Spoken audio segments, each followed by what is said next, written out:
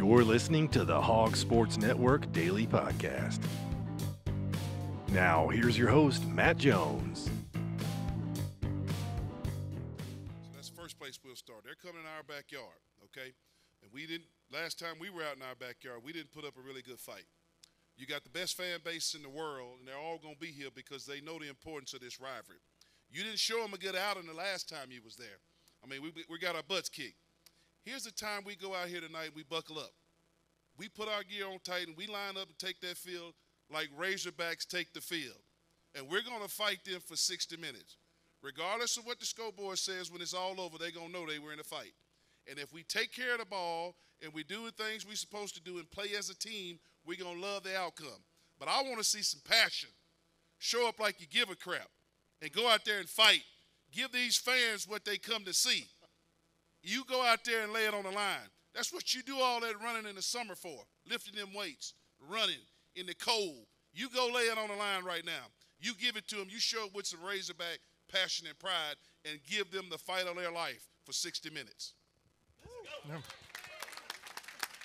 That's what you want to do. Does Sam have your number? Yeah, Sam's got my number.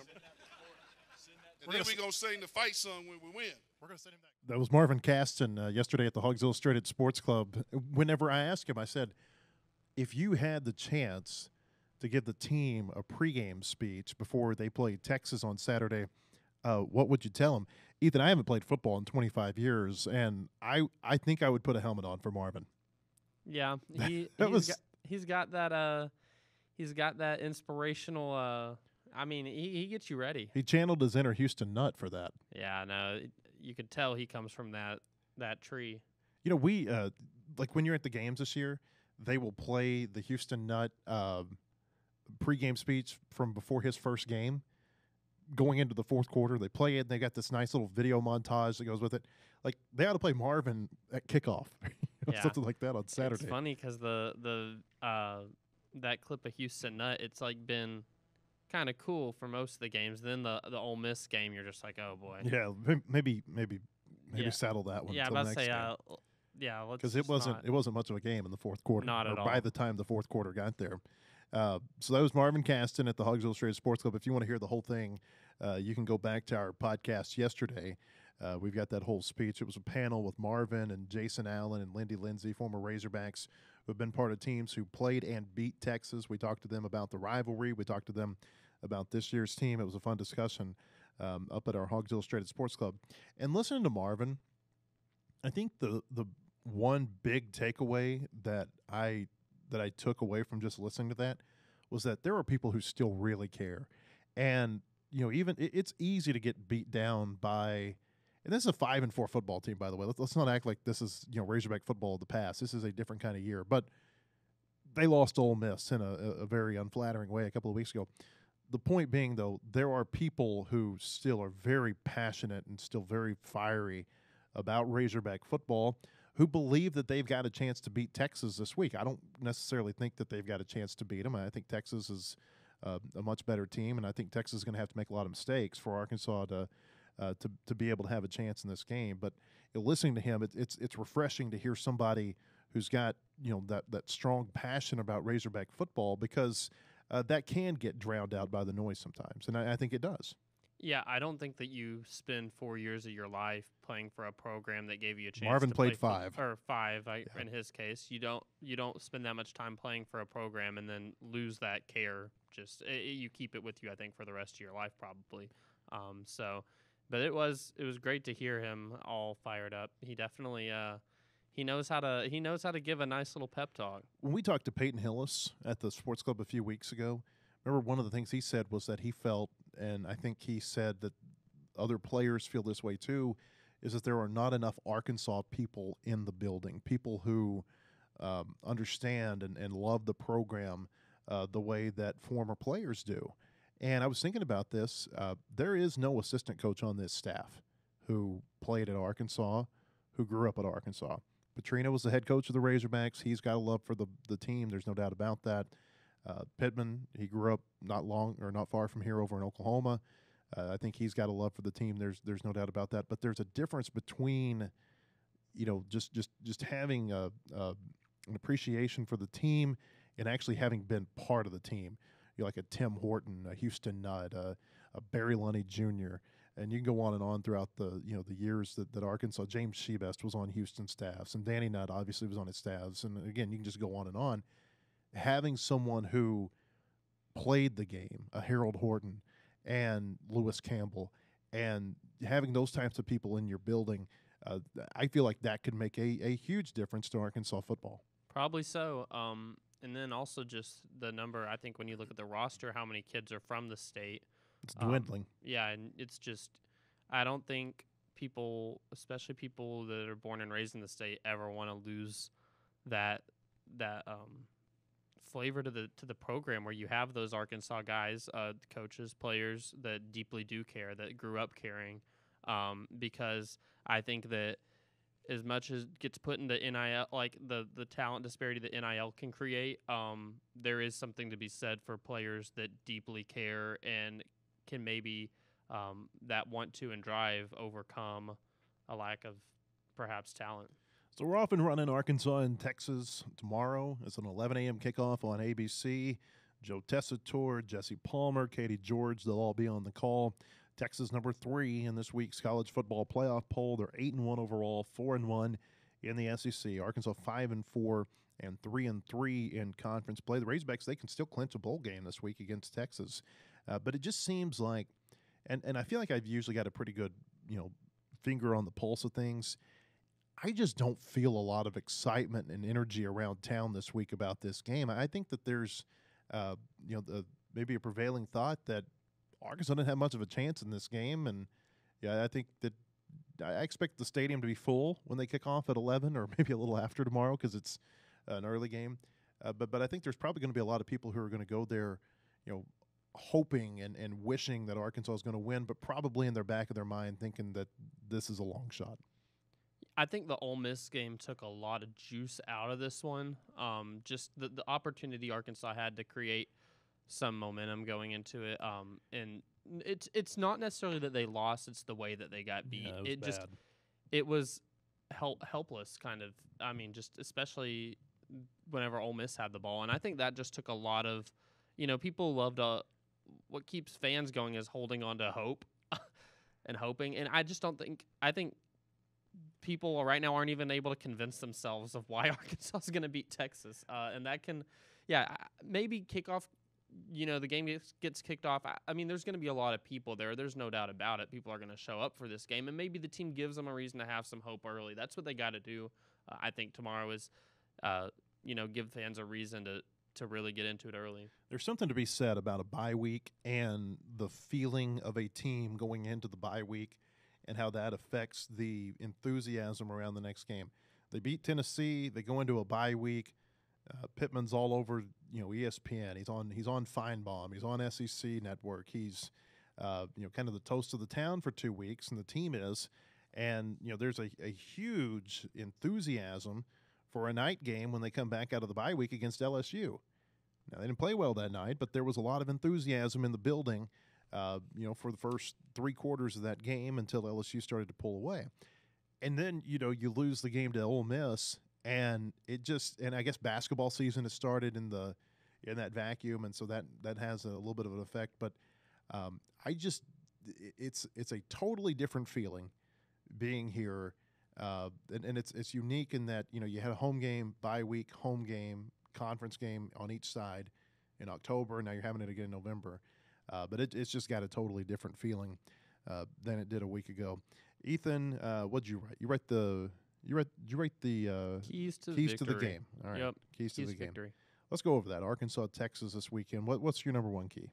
I think anybody who doesn't start with secondary improvement.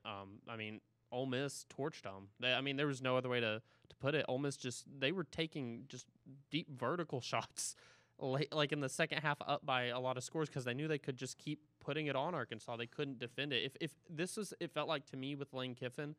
Like if they weren't going to score a touchdown, Arkansas was going to hold them and get a pass interference because they just couldn't defend them deep. So I think that's where you got to look right away. Is Arkansas's secondary has played its worst 3 games in consecutive games. Going back to LSU, they got carved up with the short the short game, most of it, and then Mississippi State piled up yards on them, and then we all know what Ole Miss did. So they made competition in the secondary during the bye week. Nobody's starting job was safe, so maybe that woke some people up. They are down. I think Anthony Switzer is out. Jalen Braxton is not going to be available, so they're down a couple guys too. Selman Bridges, the freshman, which you're at that point of the year where you might play some of those guys because they'll be able to keep their red shirt. So that's the number one. They got to improve in the secondary. Basically been open auditions this week, right? In the secondary or over the last 2 weeks? Yeah, pretty much. And it's just maybe if they had a different team coming after this bye week, I'd feel a little bit more confident in them showing some improvement. It's hard to imagine them. I think they're still going to have some issues against Texas. Texas has just got an elite. And I think with Texas, it's going to be less the downfield shots. It's going to be tackling on the perimeter and keeping them from turning those short gains into big games.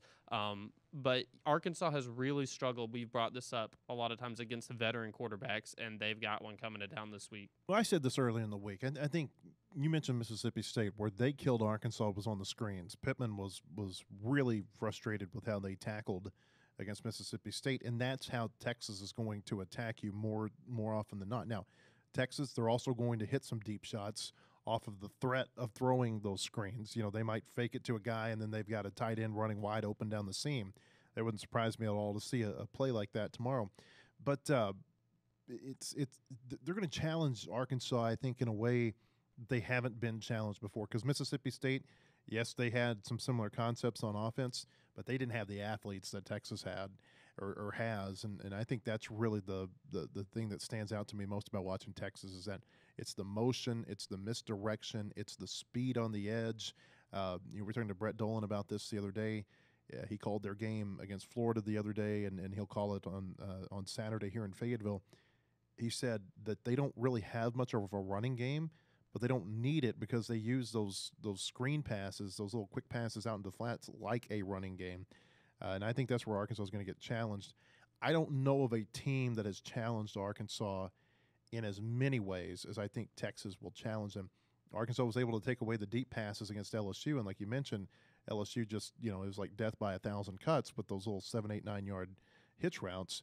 I think Texas is going to take some shots. I don't think Ole Miss really, they didn't do a whole lot of 6 yards in last week passing, or a couple of weeks ago passing-wise. Texas is going to do that, but they're also going to try to beat them vertically like Ole Miss did. And this defense is going to have to be on its toes on Saturday because it could get ugly fast if Texas offense clicks as well as I think it can. Yeah, it's got to be the best defensive performance I think we've seen yet. Yeah, it's going to have to be good. Quinn Ewers is really good for Texas, their junior quarterback. He had an oblique injury earlier this year in which Arch Manning had to come in and play for him. And then when Ewers came back, he wasn't as good because I think the oblique was still affecting him. He was able – I was listening to some people talk about his game the other day, and he was able to throw passes better downfield than I think he has been since he suffered that injury. And so they're kind of getting that deep threat back, I feel like, more so than what they've had the last few weeks. I don't think you can talk about Texas without talking about their line play. And it's not just offensive line, it's defensive line. They've got probably, at least 8 defensive linemen who they can rotate where, they don't look a whole lot different when the second team comes on the field and the first team goes off. And that's what you want it to look like. I mean, you think about a lot of the really great teams, that's what they look like, is that their defensive line is really deep and there's not a lot of drop-off from the starter to the second guy, and they're able to rotate them so nobody ever gets that tired. So I think you've got a little bit of that with Texas. I think their offensive line is very good. They were announced, I think, this week as one of the semifinalists for the Joe Moore Award. And I'll tell you, one of the players who I'm really interested in watching on Saturday is their tackle, Kelvin Banks. There's talk that he could be a top 10 pick in the NFL draft. And, as a Heisman voter, I always try to – it's easy to focus on the quarterbacks and the running backs and the receivers. That's real easy.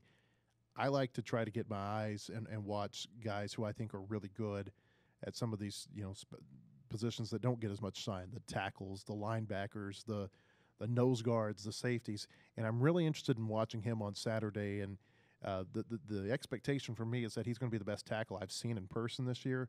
But I'm really excited to see him in person and potentially see some one-on-one battles between him and Landon Jackson. Yeah, that's what I was about to say. That's going to be a great matchup. It's kind of funny. This is Landon Jackson's little brother, Lance, is committed to Texas. That's right. They're from Texarkana, and it's going to be a good, NFL prospect type of battle.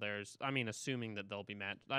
I would guess that that's probably going to have some one-on-ones there. But yeah, I would think that there's no way you can really avoid that. Yeah, it's gonna. With the way you move your defensive lineman around, you're going to be facing guys on both sides. Yeah, for sure. We'll see. How I think that's a key. I didn't write this in the keys, but I think Arkansas's got to get some pressure on Ewers for sure. Yep. It's just whenever your secondary is struggling like the way that it has, I feel like that's how you can compensate for it a little bit, is speed up the quarterback a little bit, and we'll see if they can do it. I mean, it's always lost on when you talk about teams are struggling in pass defense. So much of the emphasis gets put on the back seven, when in reality it's the front four, maybe the front five, depending on how you use the defense. Front seven, there's a responsibility for those players to get pressure on the quarterback, because if you're an SEC quarterback, you're good enough to pick people apart if you've got a pocket. The whole key to this thing is making those quarterbacks uncomfortable. And that's what Arkansas – they didn't do that against Nussmeier. They didn't really do that against Michael Van Buren, maybe save for a couple of plays. And certainly they didn't do that 2 weeks ago against Jackson Dart. Yeah, and they were able to do that earlier in the year. Yeah, in the first half against Jackson Dart, I felt like they were getting him to roll out a little bit and potential sacks or whatnot, but then he was just so elusive, and I feel like after he got going with this like throwing on the run a little bit, then this pocket started getting clean. He was so comfortable. He just, if you gave him anything, he was just picking Arkansas apart. He was, so much emphasis gets put on how poorly Arkansas played defensively, but man, Jackson Dart was on too. I mean, he was not missing, and they've got to make a quarterback uncomfortable, because I think Quinn Ewers has the ability to do the exact same thing. We've got Steve Sarkisian's thoughts on the Razorbacks. We'll play for you here in just a second. First, we want to tell you that you can get the latest breaking news on all Razorback sports at wholehogsports.com. We think it's the most in-depth source for all of our Arkansas sports analysis, latest in recruiting from Richard Davenport, unique stories on all your favorite teams. You can subscribe today at wholehogsports.com. Also want to tell you that if you're watching our podcast, there's an audio version on Apple and Spotify. Just search Whole Hog Sports. Or if you're listening to us right now and you want to see a video version, see Ethan's beautiful face here every other morning, you can search YouTube for Whole Hog Sports. Search YouTube Whole Hog Sports, and you'll find our video podcast. Hope you give a rating on our podcast, preferably a good one, but it'll help other people find our show. This is what Steve Sarkisian had to say earlier in the week about the Razorbacks and playing at Arkansas. We've got a heck of a challenge going to Arkansas here Saturday. We all know about the rivalry and what it means to the University of Texas, what it means to Arkansas. Last time we went there, things didn't go so well for us, so hopefully we can put a better foot forward against them in this ball game. They've got a good football team. They're big. They're physical. They're built like most SEC teams. They've got a very explosive offense with the run game and the pass game. They've got a big physical front. They've got a defensive end who's going to be a first-round draft pick in Jackson. So we've got our work cut out for us, but I like the mentality of the team already here Monday morning with them understanding, that was a good game for us Saturday, but there's more work to be done. You know what I love about coaches is that they have an ability to make every opponent sound like it's going to be a national championship worthy contender. Yeah, see, I didn't cover the team back. I was a student back in the Chad Morris days, and I've actually been curious to go back and listen to how did coaches talk about his teams. Okay, I wish we had this queued up, Sydney, because Sydney, our producer, and I were talking about this morning. When LSU beat Arkansas in 19 at Ogeron, he said there was no celebrating beating Arkansas. They hadn't beaten anybody in a long time. Oh, and boy. So, it got people's feathers ruffled at that time. But, I mean, it was like the most sincere answer I think that I've ever heard from a coach. That's funny to hear that after game. I'm curious before a game, though, because, you got to do the whole thing of, you don't want to look like you're overlooking a team. And I just would be curious to hear how coaches went about, how did Nick Saban preview Arkansas back then when he met with media? Was he just I don't even know. Yeah. I think most of Nick Saban's press conferences were like sleep stories. Okay. Quite frankly. Well, I had how this- did Do you have the Calm app? I do not. I get ads for it all the time, and See, we have it. don't. So I think we did like a trial, and then our kids loved it, and we've never gotten rid of it. We renew it every year, and so they've got all these different sleep stories on there. And am I making you tired? You're You yawning. made me sleepy. You're Yeah. yawning as I'm telling you the story. And so, but I mean, it's just people they read to you, and they in this very monotone, low key kind of voice, and it goes on for 35, 40 minutes. And you eventually fall asleep. Yeah, that would not make me go to sleep. Oh, it That makes just me go to sleep. That just makes me want to go.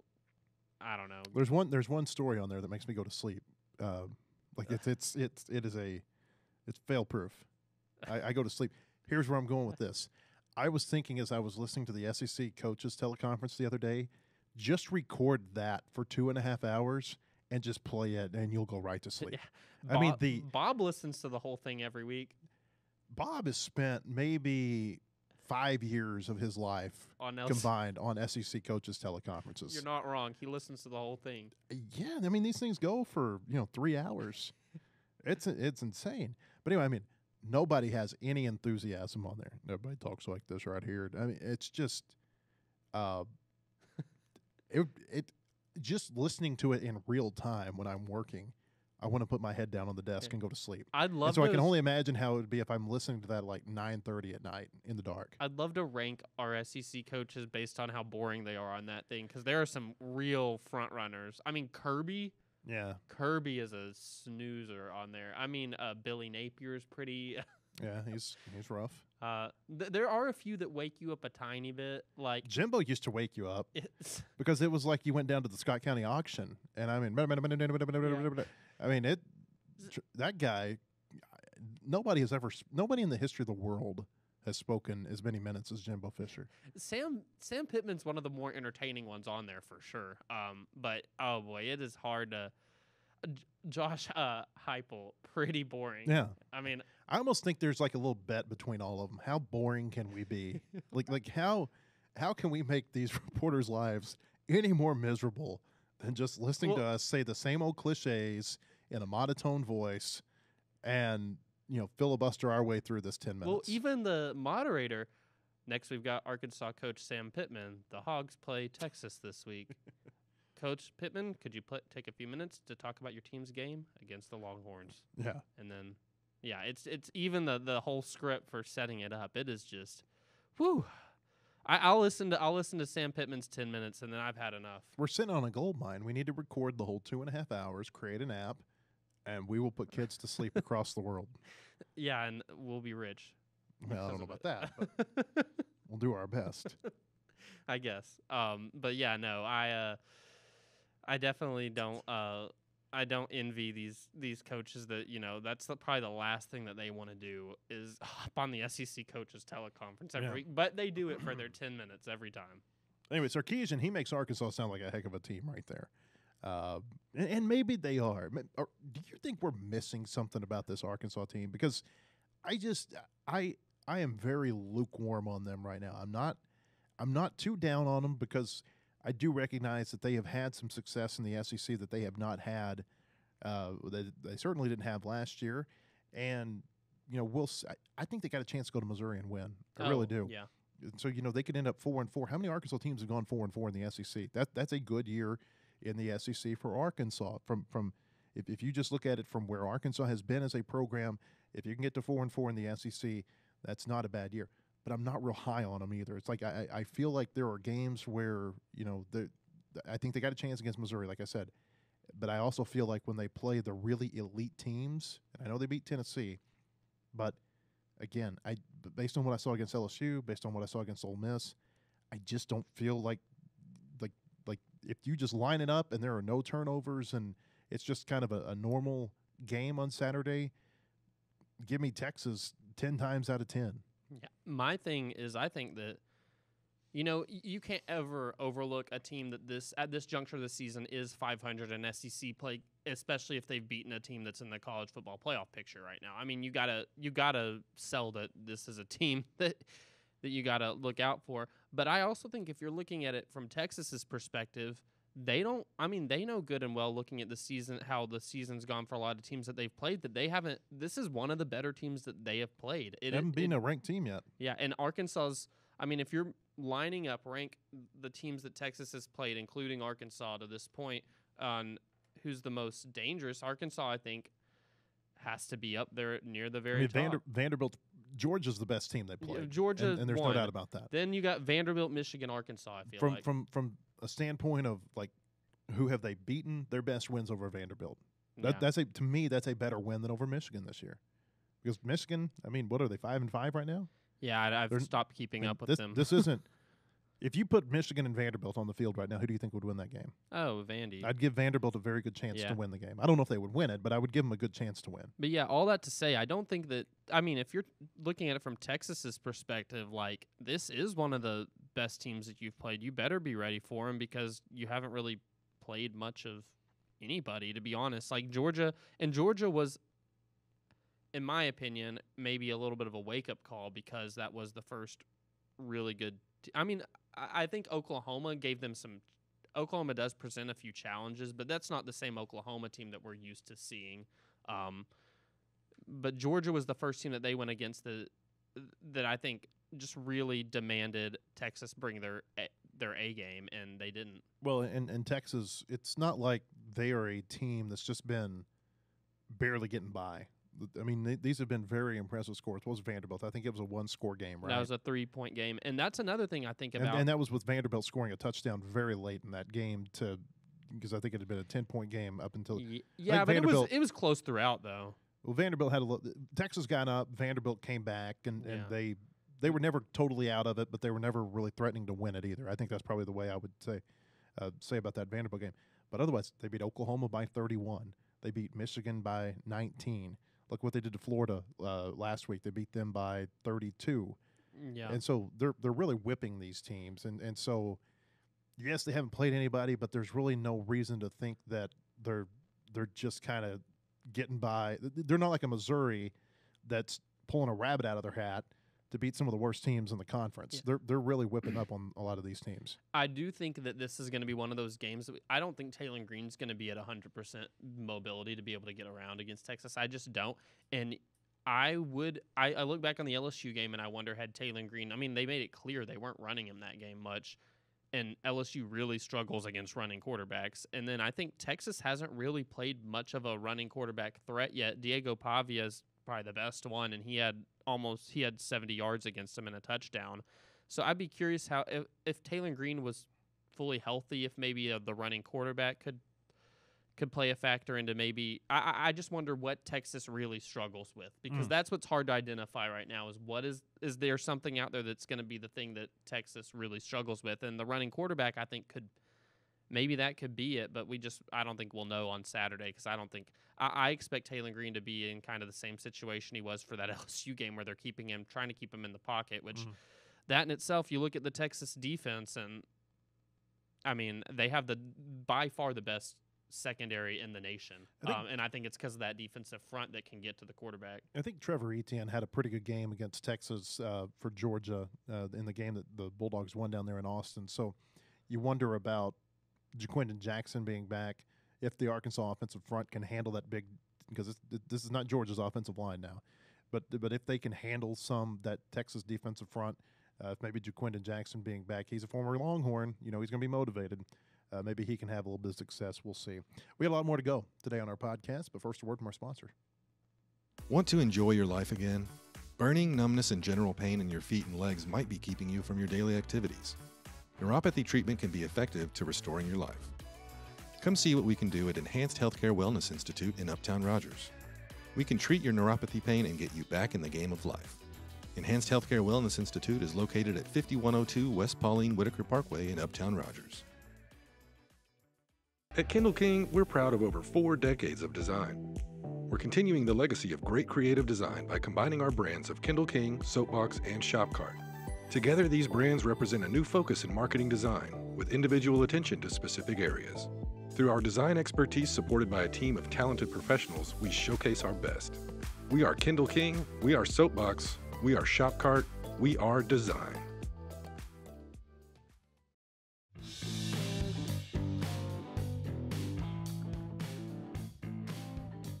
Welcome back. I want to tell you about our friends at Enhanced Healthcare Wellness Institute.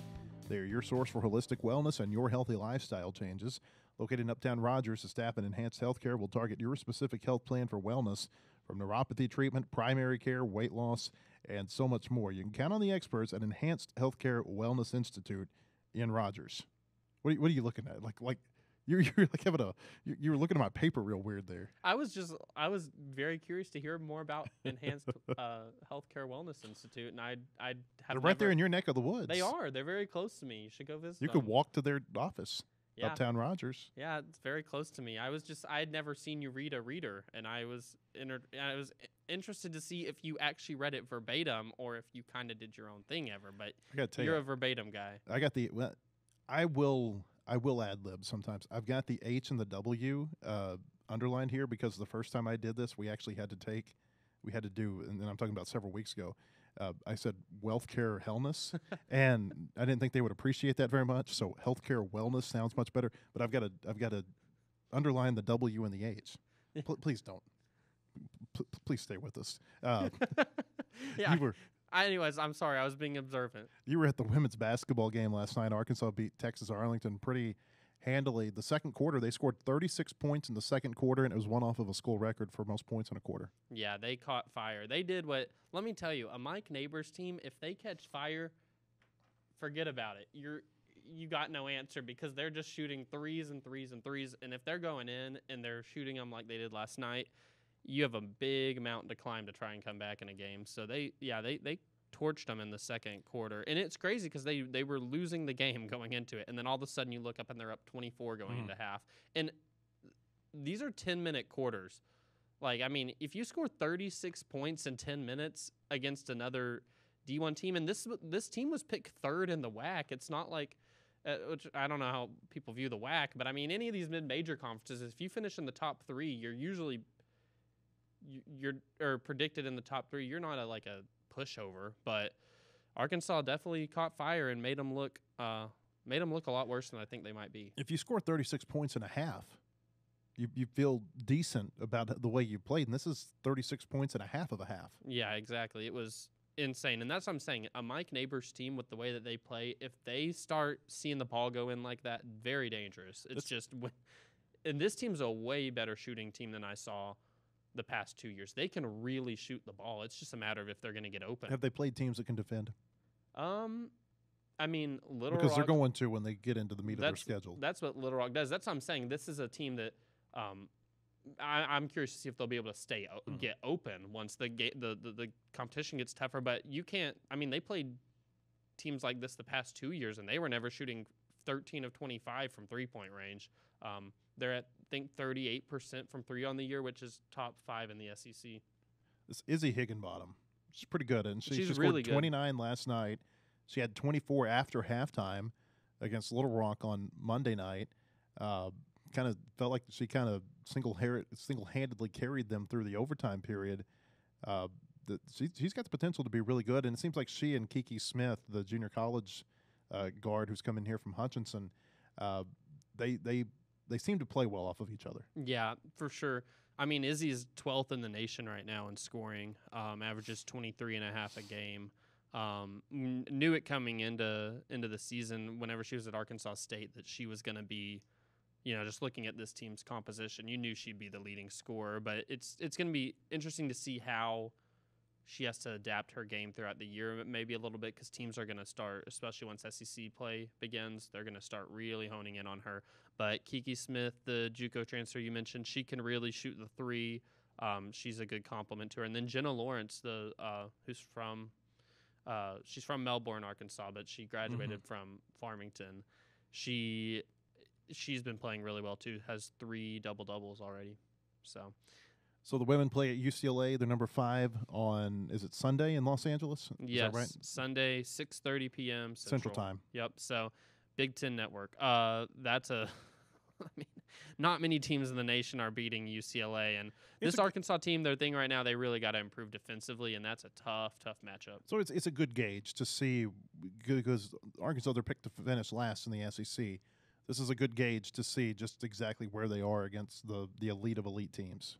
For sure. I mean, and they're going to be playing a center in Lauren Betts for UCLA that she might be the best in the nation. And that's going to be a tough task for them. Sunday, I think what I'm mainly going to be watching for is if they can show some improvement defensively, and then if they can find a little bit of offense against a good team like that. Because, like I said, it's one thing to be making shots against UT Arlington. It's another to be making them against UCLA and getting open to make them. So we'll be interested to look at and see how they do in that game. So congratulations are in order, by the way, to Arkansas cross-country teams. They both won the South Central Regional this morning down at College Station, and they both beat Texas by 1 point. How about that? The women, and they both beat them by the same score, but the women, them getting through and getting a top 2 place in the regional, I think was a little bit of an upset because they haven't had as good of a year as they typically have. They have had some runners who are out. They're getting healthy, but they end up winning this regional. Paitlin Noe was the #1 finisher for the Razorback women, so they will advance to the NCAA championships, which are going to be in a couple of weeks up in Madison. And so congratulations to them. Of course, the Razorback men, #3 in the regional, or #3 in the nation, as they get ready to go up to the NCAAs. Soccer, NCAA soccer tonight. Razorbacks play Oklahoma State over at Razorback Field. This is we talked about it with Anthony a little bit earlier this week, kind of a surprising matchup between these teams. The fact that Oklahoma State was #31 RPI. It's going to be a cold night here in Fayetteville, so cold soccer, I feel like that can affect things a little bit, Ethan. I mean, I would love to be able to chime in better on this. I've never kicked a soccer ball in my life. You've never kicked a soccer ball? I think I actually. How did you make it through 4th grade PE? We didn't have any. We didn't have soccer at my school. I mean, we didn't play soccer. I could not tell you how the weather affects a soccer game. All I know is I enjoy watching this Razorback team play soccer because they play I am a basketball guy, and they play a style that I like watching because they really press the team. It's like a basketball. It's like 40 minutes of hell. Yeah, and I enjoy watching them do that. So maybe, I don't know. I could not tell you how the weather impacts anything with soccer, but I know they've played well in the past when it's been cold outside here. And I'm trying to remember. There's like some game it was freezing outside. I think they might have played Memphis. I was at a Memphis game that was very cold. Yeah, and they won in like the extra kicks or something. They may have played them twice here. I remember the first time they hosted a postseason game here in Fayetteville was 2016. So maybe you're thinking of something more recent. Yeah. But in 2016, they scored a goal in the 89th minute. Arkansas did to force overtime, and then they got a golden goal early in overtime to win the game. So never know what you're going to get in postseason soccer. But this is a tough first-round game for Arkansas. But if they can get by this, they get another home game next week, and we'll see. Maybe they can get to the College Cup. They're trying to get there for the first time. Got to make a quick correction. The men won big at the South Central Regional this morning. They beat Texas by quite a bit. Tulane was actually the #2 team in that region, so Texas won't even make it to the NCAAs from a men's standpoint. And in the men's race, Arkansas had the top 3 finishers in that race, led by Karami Yigo. He is the South Central Regional champion. So congratulations to both cross-country teams. When we come back, our weekend predictions. First, a word from our sponsors. Want to enjoy your life again? Burning, numbness, and general pain in your feet and legs might be keeping you from your daily activities. Neuropathy treatment can be effective to restoring your life. Come see what we can do at Enhanced Healthcare Wellness Institute in Uptown Rogers. We can treat your neuropathy pain and get you back in the game of life. Enhanced Healthcare Wellness Institute is located at 5102 West Pauline Whitaker Parkway in Uptown Rogers. At Kindle King, we're proud of over 4 decades of design. We're continuing the legacy of great creative design by combining our brands of Kindle King, Soapbox, and Shopcart. Together, these brands represent a new focus in marketing design, with individual attention to specific areas. Through our design expertise supported by a team of talented professionals, we showcase our best. We are Kindle King, we are Soapbox, we are Shopcart, we are design.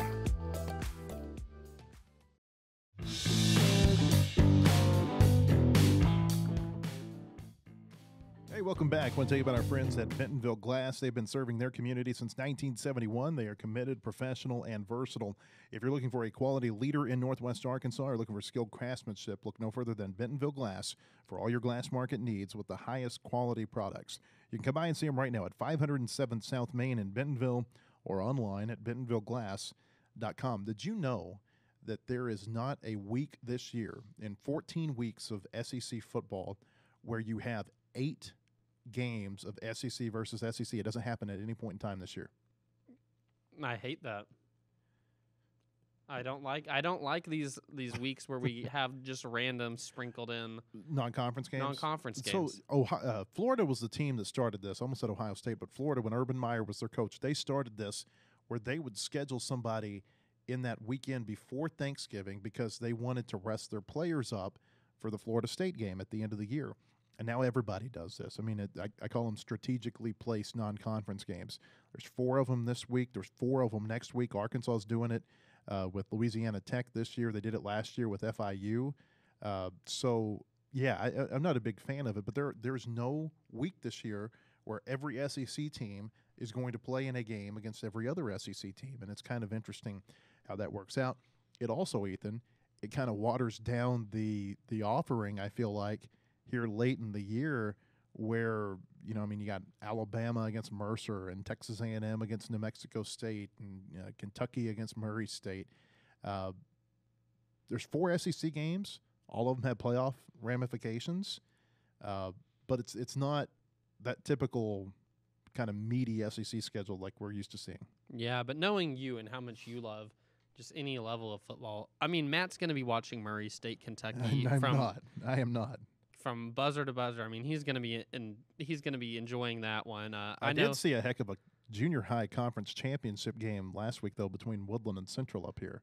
Yeah. Woodland won on a field goal, a 29-yard field goal at the 8th grade level with 40 seconds left in the game. I mean, an also 8th never grader kicked a football, so I've also never kicked a football, but I know that is really hard to do. I mean, think about an 8th grader kicking a 29-yard field goal in a pressure situation.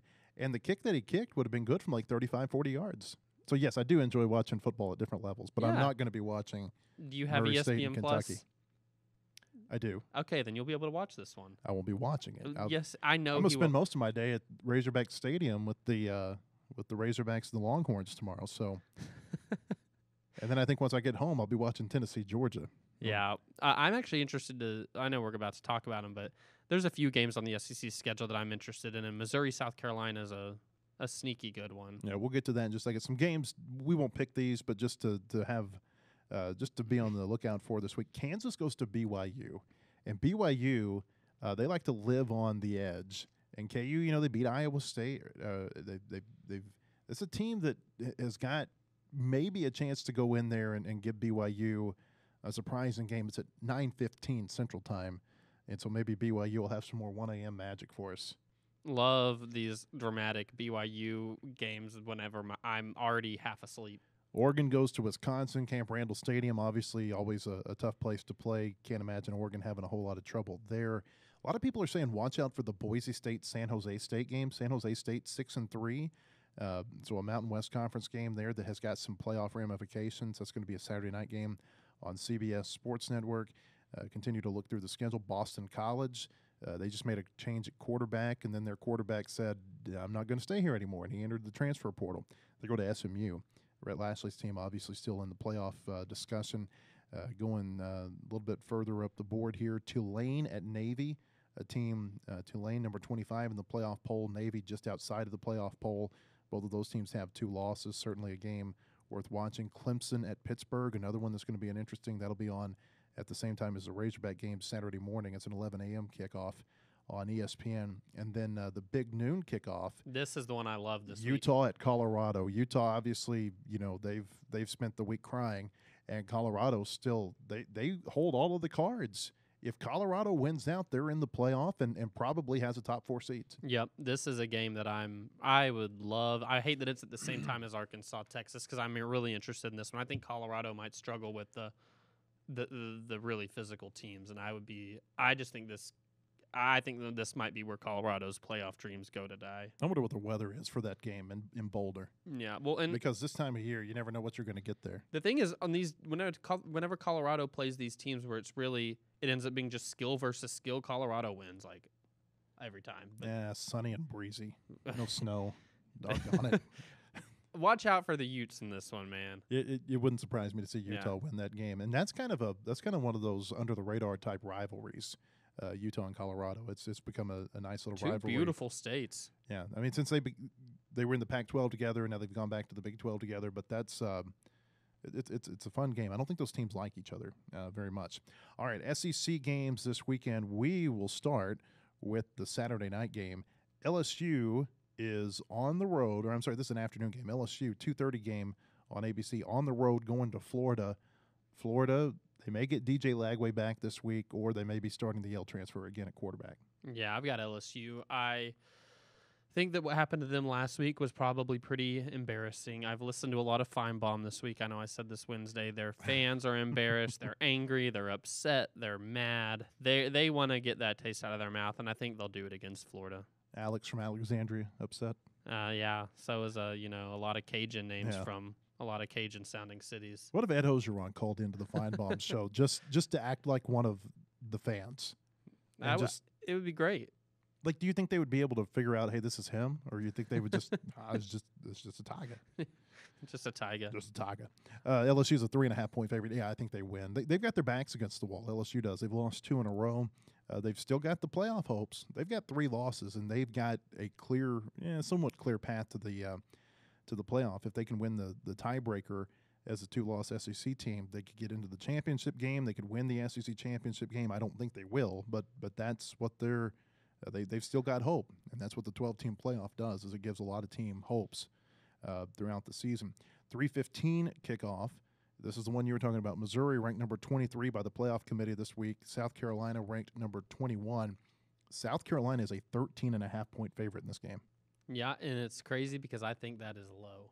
I think that Williams-Brice Stadium is Willie B. It's a very hard place to play. Missouri, I think, is still going to have their backup quarterback, Pine.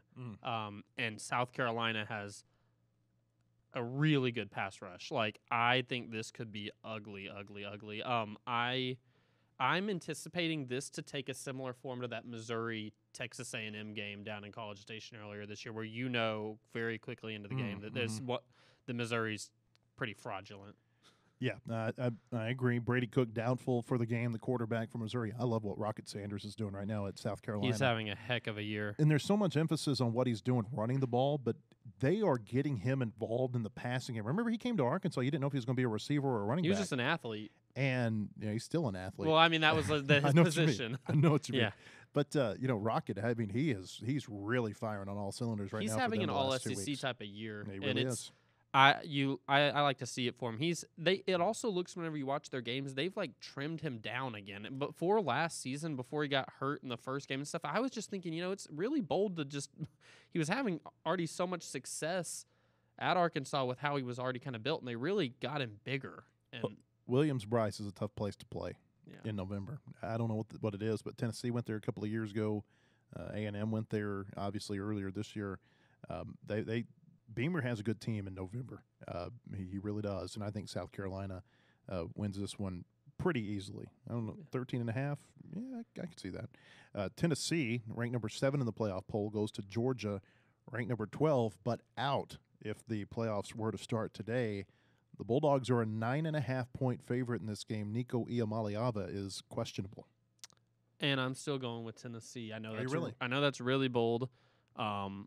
But I really like it's more or less for me right now the feeling around Georgia that it is Tennessee. I think Tennessee's kind of done that thing where you survive a lot. They've played some closer than comfort games, but I feel like they're that team that's figuring out a way to get it done. And I don't know. I struggled with this game because I just am not sold on Georgia at all this year, and I think Tennessee in that defense has a chance to give them trouble. Well, Tennessee's got the number 1 ranked defense in the SEC on our efficiency ratings, and the efficiency ratings say to take Tennessee. And I didn't trust my gut last week when the efficiency ratings said take Ole Miss, and I said I'm going to go with Georgia. I'm still going to push all of my chips in with Georgia one more time this year. They're at home. Their backs are against the wall. Tennessee, like we said, their quarterback situation is a little bit questionable going into this game. I just feel like we haven't seen the best Georgia team yet, and I feel like there's something in there that can pull it out of them. Tennessee, you realize this is their first road game since they went to Fayetteville. Wow. First road, and they haven't played great on the road this year. They kind of suffocated OU. It was like watching a boa constrictor go to work, what they did over in Norman. But then they didn't play well here against Arkansas. Georgia in this series has won the last 7 games by an average of 26.5 points. Tennessee's got a problem with Georgia. They've got a Georgia hurdle that they haven't quite been able to get over, and now you're asking them to do that in Athens, possibly with a backup quarterback. I'm going with Georgia to win this game, but again, the efficiency ratings tell me to go with Tennessee. Yeah, my thing is defense usually travels, and I just feel like that Tennessee and Georgia. But you got to score points. Yeah, and I don't think Georgia's. What does the efficiency ratings have Georgia's defense at? Georgia defensively, I think they're top 5. I'm not exactly sure, but I think they're number 5. Yeah, I wonder if those have been padded in some games against the Mississippi States of the world and stuff. Because Mississippi State actually had a pretty nice game against them. Exactly, that's what I'm saying. This. I don't think this Georgia team is. I'm not sold on them. I'm not sold on them. It's certainly at all. not the And same I'm Georgia not team, necessarily on I Tennessee think they either. win at home. But that defense, I think, will keep them in the game, and I like Tennessee in a close one. That'll be interesting. Tennessee 26.5 points over the last 7, and it's not like there's like a 40-point game or a 40 like a bunch of the. It's like everything is. The closest game in the series in the last 7 years has been 14 points. The last time Tennessee won, by the way, was the Butch Jones. Josh, he was coaching them, and Josh Dobbs threw the Hail Mary on the last play of the game, and Vern about falls out of the press box on CBS. And you take that game away, I mean, the losing streak to Georgia would be really long for Tennessee. That's the only bright spot. And obviously that took a little bit of divine intervention for that to happen. That was in 2016. Tennessee hasn't been close to Georgia since then. Finally, Texas and Arkansas. I think you know where we're going to go with this. Texas 8-1 overall, 4-1 in the SEC. Arkansas 5-4, 3-3. The Longhorns are a 13-point favorite. We both know we're going to pick Texas to win this game. Ethan, you think they cover? You mean you're not even going to give me a chance to pick the Razorbacks to win? Well, this if you one? want a chance, the floor is yours. Oh, it's not happening. All right, I'm okay. taking the floor back. Yeah. Okay. Here's the floor. They're favored by 13. Yes. I think that they cover. I think the Texas Longhorns cover this game. I don't know what else to say other than I just don't think Arkansas's defense is where it should be at right now, and I think that at this juncture of the season, it reminds me of remember last year down the stretch what happened with the defense. This is the second year in a row that we're kind of seeing this trend happen where they're just losing it at the end of the year, and Arkansas was a favorite to play Auburn late in the year, and Auburn's offense looked like the best in the SEC that day. I think Texas covers. If you're a Razorback fan, I think you've got to be concerned the fact that they're grasping for straws, reevaluating who your starters are in the secondary this late in the season. Yeah, I think Texas covers. Look, efficiency ratings say Texas is right on the heels of Ole Miss. They're right there on their heels for the best team in the SEC. They're really good offensively. They are really good defensively. Arkansas has been struggling, especially on defense the last few weeks. The offense has taken some steps forward, but I've got my doubts whether or not the offense can stay in this game against Texas because, again, I think Texas is really good defensively, and they're going to give them some challenge this week. I think Texas wins. I think they cover. The question becomes, can Arkansas keep it competitive? Because there's the difference between if Texas pulls away in the fourth quarter and maybe they win by 17 points or 15, 20, whatever the case might be, 14. There's a difference in that and the Ole Miss game where the game's been over for 2 quarters by that point, or even the LSU game where it's a 14-point game, but it feels a lot. It feels a lot more than 14 points. Arkansas, I'm on this soapbox again. They've got to get competitive at home. They need a game. They need a game where they can take it to the fourth quarter and let their crowd have a chance to influence the game, because there has not been a chance for them to influence the game the last 2 games in Fayetteville against LSU and Ole Miss. And quite frankly, there have been way too many games recently. Auburn, Missouri last year kind of the same thing where the crowd just has not had the chance to influence the game. They've got to figure out a way to make this a game after 3 quarters to have any chance to beat Texas. Absolutely. And I think that right now, if you're asking me how I think that they do it, I think that they've got to get pressure on the quarterback early. That's and I know we talked about keys earlier, but I think that's turnovers and pressure on the quarterback early, I think, can set the tone for them staying around. How many turnovers is it outside of Mississippi State and Auburn? 3 this year? I think UAB, they had an interception late. It's not many. That's the point. Yeah. It's not many. Maybe 3-4 turnovers. They had 10 total against Auburn and Mississippi State. Otherwise, this hasn't been a team that can force turnovers. They got to figure out a way to force Texas into making some mistakes. Hope you'll come to our website throughout the weekend, wholehogsports.com. We'll have plenty of coverage from Razorback Stadium on Saturday when the Razorbacks play the Longhorns. Also, we'll have some basketball coverage this weekend as Arkansas basketball gets ready to get back on the court on Monday. Obviously, soccer going on. It's going to be a busy week here for us at wholehogsports.com. We'll be back on Monday with another podcast. Hope to see you then. Have a great weekend, everyone.